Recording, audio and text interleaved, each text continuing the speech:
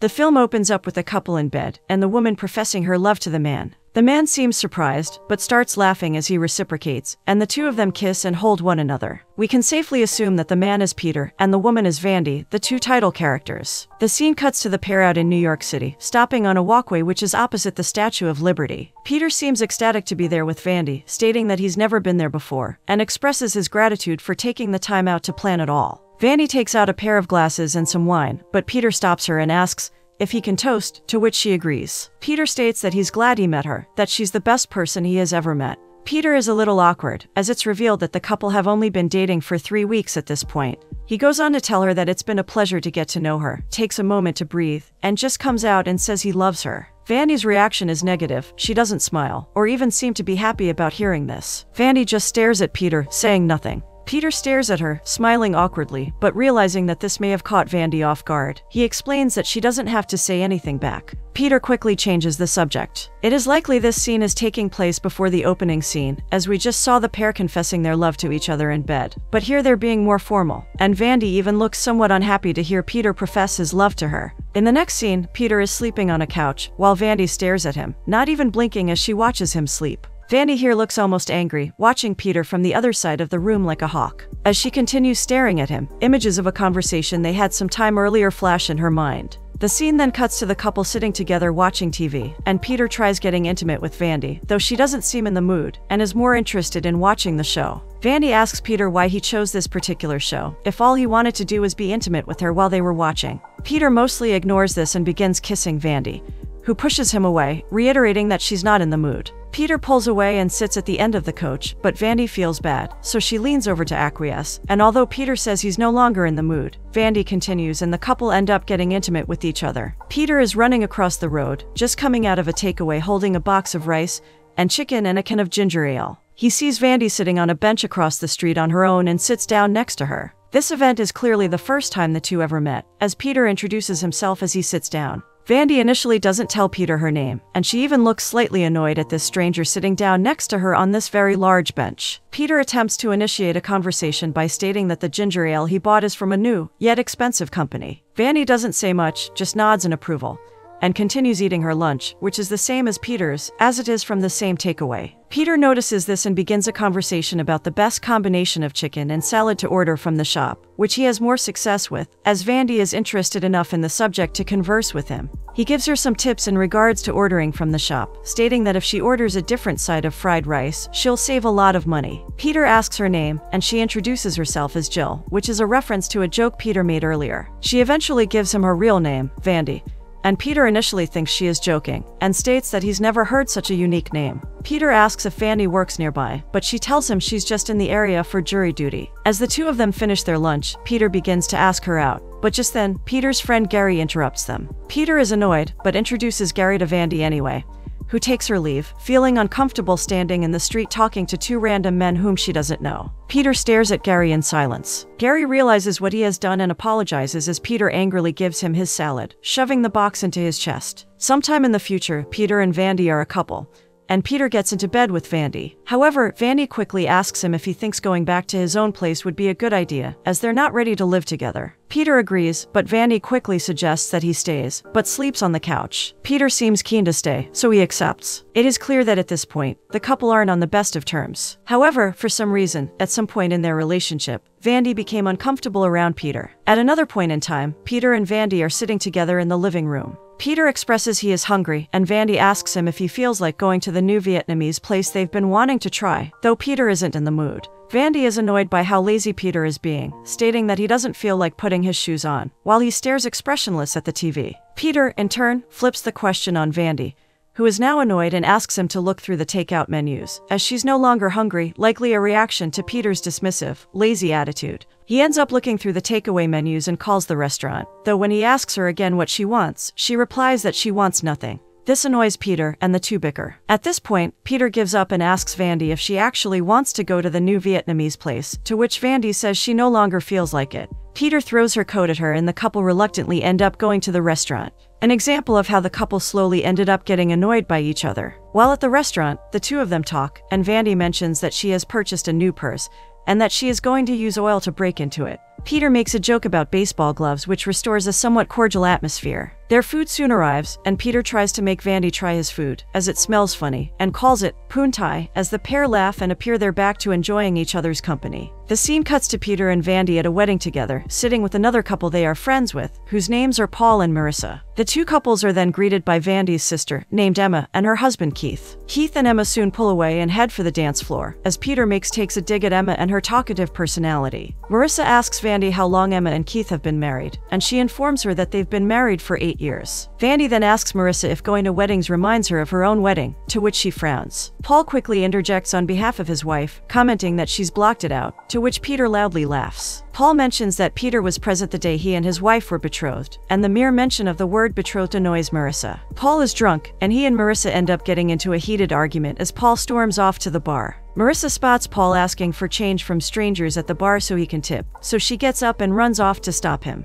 Vandy and Peter laugh off the awkward situation they were just stuck in the middle of, and Vandy asks Peter if they are comparable, which Peter denies, laughing at the suggestion. The scene cuts to 2 points in time, both where the title couple are walking through public with lots of bags in their hands. In the first point, Peter and Vandy are not paying any attention to one another, expressionless, walking along the sidewalk. The next, they both are doing the same thing, but look much happier, talking and laughing. In both scenarios, Vandy is struggling with the bags, though in the first, and likely the one taking place later in time, Peter doesn't help Vandy. In the second scenario, Peter laughs while helping Vandy. This shows us how the couple became less friendly, and even less kind to one another as time passed. One morning, Peter is getting ready for a job interview, staring in the mirror as he does his tie. He shouts to Vandy to get out of his closet, and Vandy comes into the room with the shirt she thinks he should wear. Peter looks at the shirt and scoffs, asking Vandy to go back to bed. However, Vandy shrugs off Peter's annoyance, begins teasing him and tries to embrace him, though Peter knocks her arms off him, firmly stating he doesn't want to be touched. Vandy is somewhat offended by this, but acknowledges Peter's anxiety when it comes to job interviews. Peter states that he's very stressed, and Vandy holds him as she attempts to make him feel more relaxed and calm.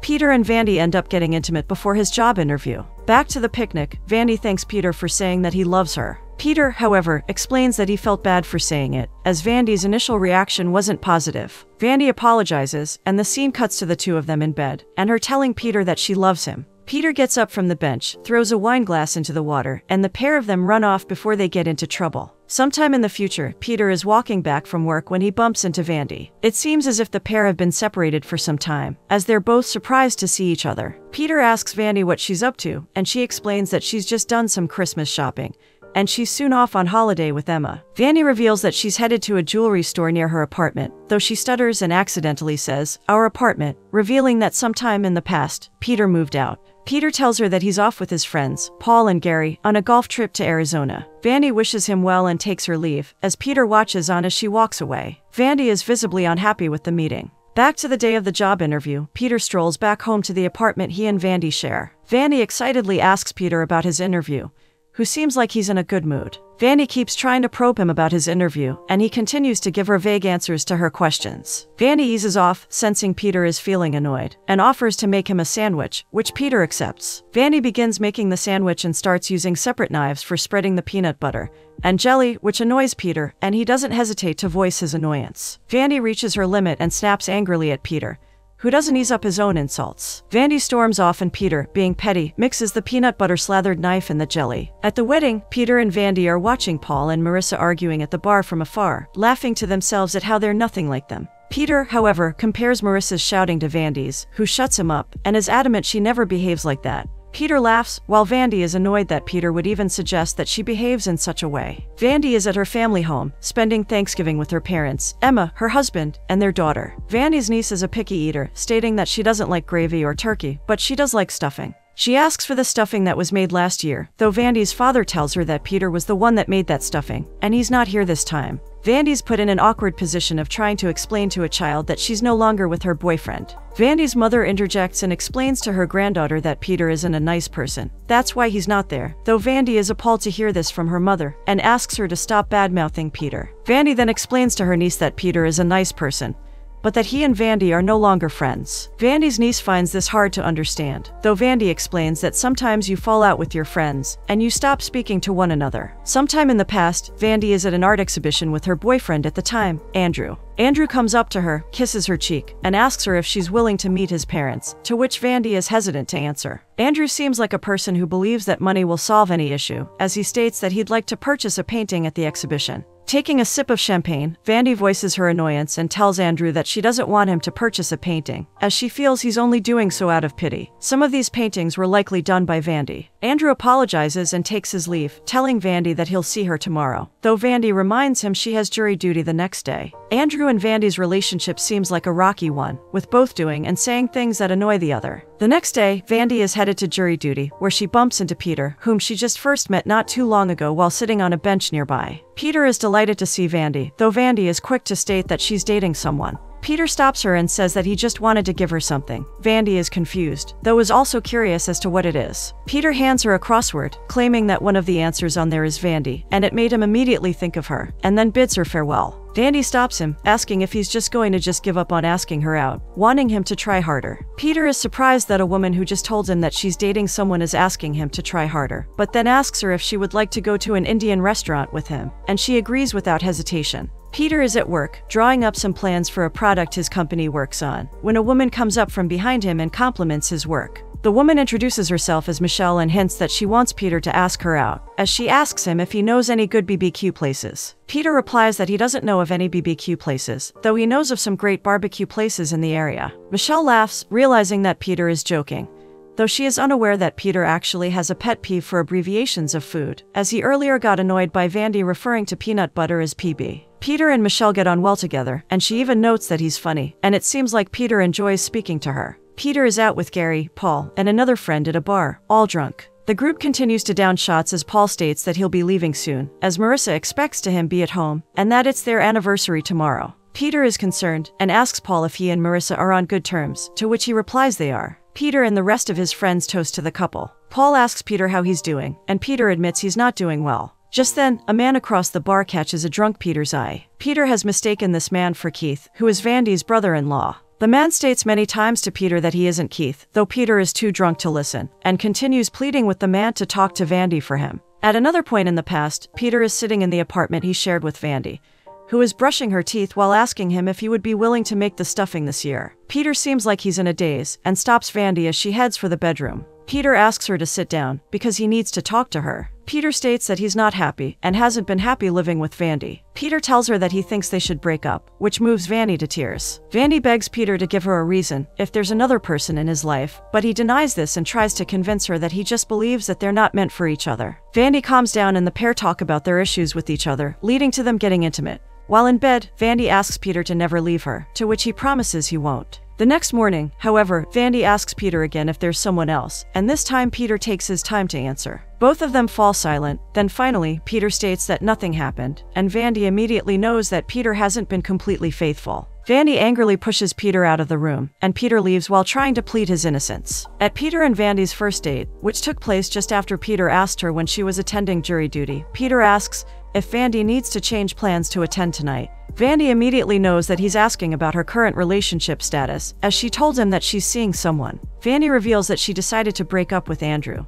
but jokes that she'll think about getting back with him if this date doesn't go well. Peter apologizes, though Vandy asks him not to apologize, and that she has noticed that he has a habit of always apologizing. The two of them then play tug of war when the bill comes, though Peter wins out, and they both agree that Vandy will at least pay the tip. Back in the present day, the day Peter bumps into Vandy after she's been Christmas shopping, Peter watches Vandy as she walks away. The scene continues to and from the wedding they attended together, where they watch on as Paul and Marissa continuously argue. Peter asks Vandy if she wants to dance with him. Vandy continues to state that she believes that Paul and Marissa should leave one another, though Peter assures her that this is just how they've always been. Peter reveals that at one point, Paul did actually intend to leave Marissa, though Peter himself convinced him not to, which surprises Vandy. Cutting back to the present, as Vandy walks away, Peter grabs a bouquet of flowers and runs after her. Peter spots her inside a jewelry store and approaches her, apologizing for breaking up with her. Vandy, once again, asks him not to apologize and Peter states that he was wrong. Vandy is taken aback by the words that are coming out of Peter's mouth, who asks her if they could give their relationship another chance. Vandy voices her concerns, stating that she thinks that even if the two of them get back together, there's a good chance they'll break up again.